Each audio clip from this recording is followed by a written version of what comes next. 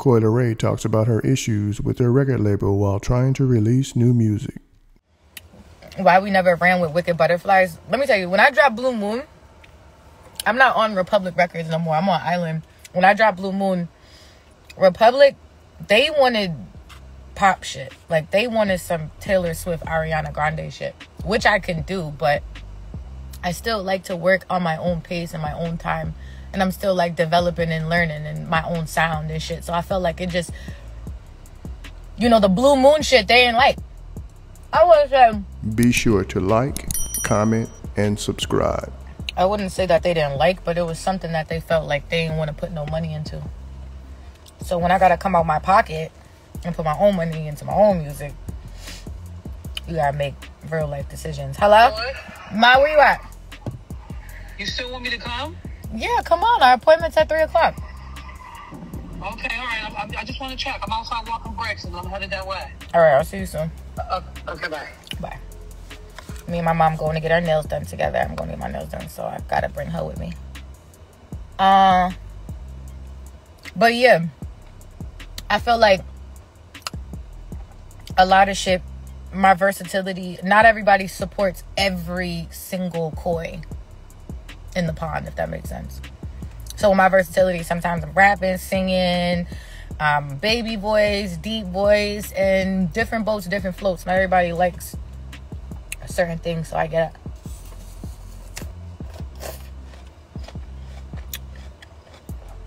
Never shot the video that wouldn't come through. When it come through was rushed. I wanted to just drop music. That'd be my fault. I'd be wanting to put out music, and people be like, my labels, they want to roll the shit out.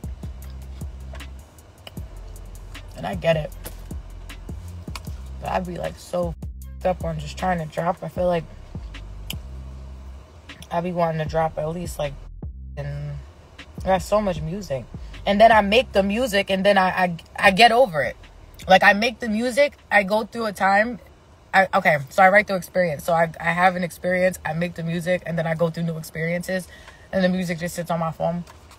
And I'm like, all right, I don't want to drop that. I'm not feeling like that this year. I felt like that last year.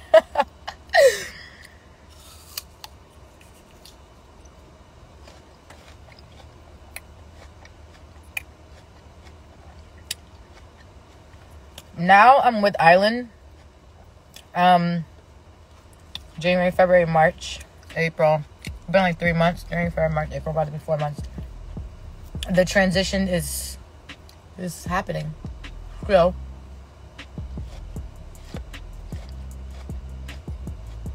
Sitting on music, I agree. Bitch, sitting on music is stupid to me. I feel like, but at the same time too, it's not. Because music is like a baby. You want to nourish it and cherish it. And really give it what it needs to. So it could perform well. And so that, not even so it could perform well. I feel like my releases need to be, my releases is to touch the world. Not to get to the top numbers, but to touch the world. I think that's what all music should be about. Like, what you genuinely love in the heart. No expectations behind it. Just kind of like whatever. While still being one of the best.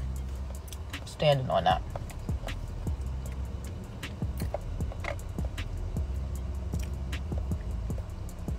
I missed the mixtape era. Me too, Amina.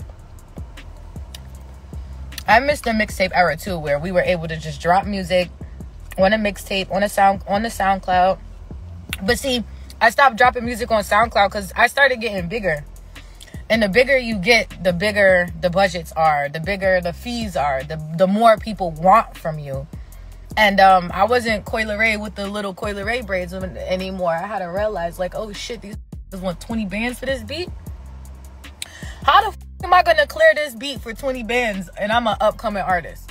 How the So that's something I had to deal with, like paying for $20,000, $10,000 beats and still being able to drop them on SoundCloud. It was like, nah, the label wasn't having that. Nobody wants to pay all that money just for that shit to be on a free streaming platform. I get it.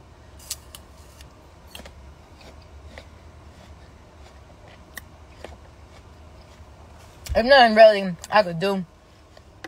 I feel like right now, my focus, now that I kind of like went through this big transition and, you know, a couple personal things outside, my focus is to just kind of get back to, I don't know.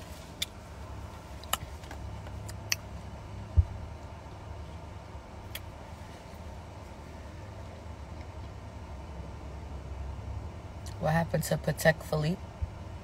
I still haven't. I lost two. Well, one of my homies lost two of my plain Jane Rolexes. I had two plain gray face and a blue face. She lost both of them. So I realized the material shit just doesn't even matter. When you lose two fucking rollies, I'm like, boy. I can give me a swatch.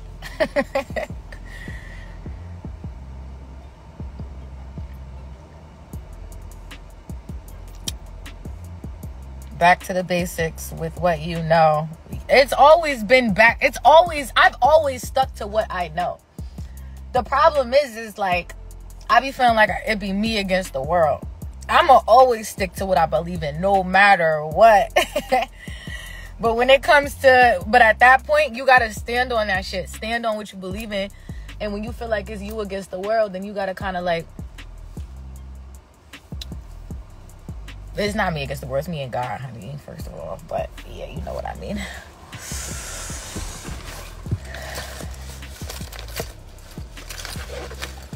Yeah, I want to see what's in my bag situation. I got keys. I got glasses with no case on them. That's why all my shit be ruined, because I just don't take care of my stuff. Wallet. Big Goyard.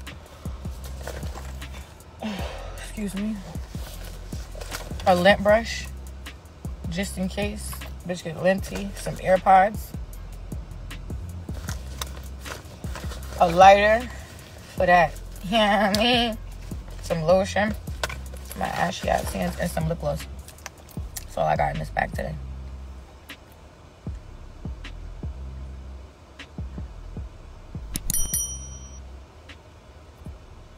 Nita says she sold them, sis. Yeah, right. I don't think so. No, they're lost. Trust me. One of them got left in a hotel. And you it was not the cleaning ladies, bitch. Is that Dior lip gloss? I don't think this is Dior. I actually think this is... Oh, it is Dior. Damn! Okay, makeup girlies.